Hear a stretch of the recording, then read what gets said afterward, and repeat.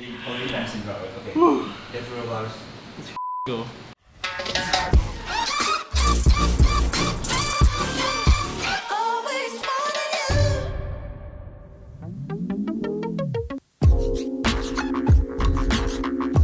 So, matagal ako hindi naglaro ng international tournament.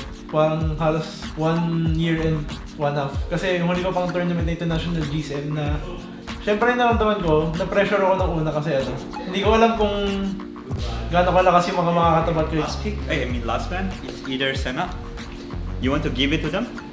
So from Nuben? No, fresh. Just do your job. Play our comp. We have strong level 6. Abuse that.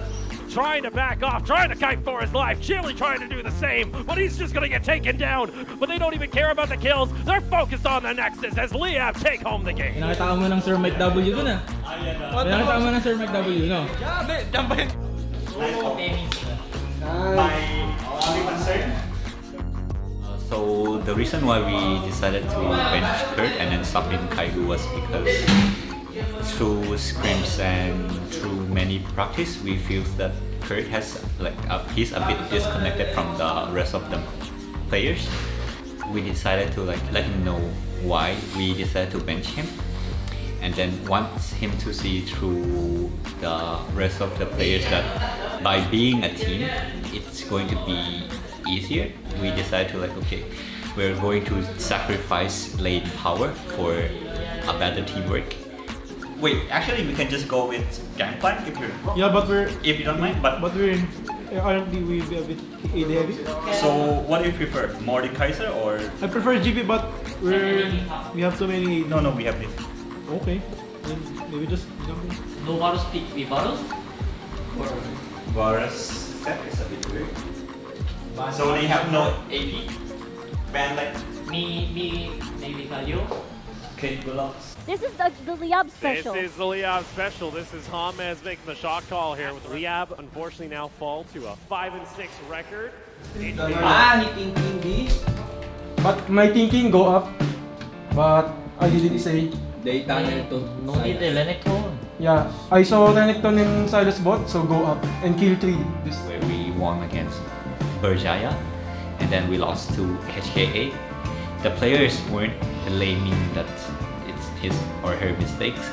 They just came in, they just know that okay, this is my mistakes. This is something that we have been working on and it's going well, improving week by week.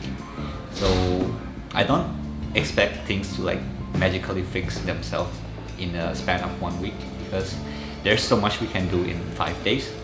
But given the time, months, I think we will be stronger.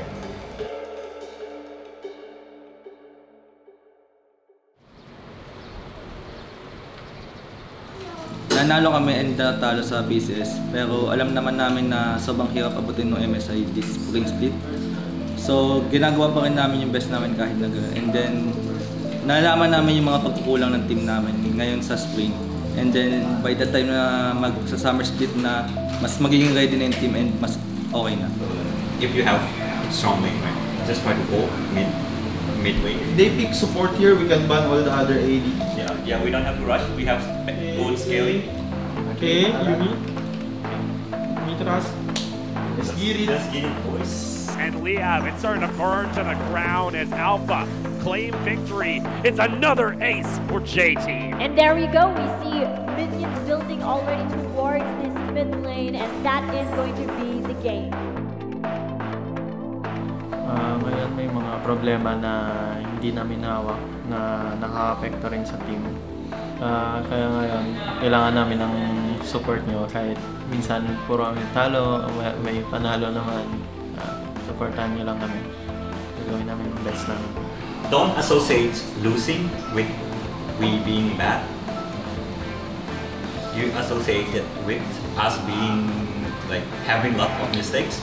Yeah, we were super aggressive before. Have you already lose all your confidence now that we start losing?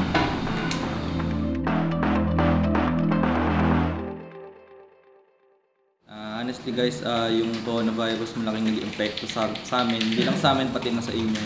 Lalo na sa pamilya namin na nasa malayo and hindi namin mapunta kasi naka-quarantine kami dito. And then yung second is yung technical difficulties dito sa bootcamp kasi yung mga IT hindi makapunta dito kasi nga dahil sa coronavirus. So ayun, kami na lang din yung nag-aasikaso. Got your feet first. Dapat hindi ka nag-approve kasi bad guy si Lee. So, may lose na tayo, may isang round. Ba't bad guys? Paano masabing good guys? Hindi naman mapapakita kayo may Kaigo. Ano bang move natin mga good guys? Dito, tayo tatlo. Napapoint out si Madam Kusini yung demonyo. Baka siya si Merlin! Si Aylan, isa sa Aylan tatlo. Huwag mo sila piliin. Oo. Hindi, kailangan ako pumili sa Aylan. Baka nang mamain games, alam ko demonyo.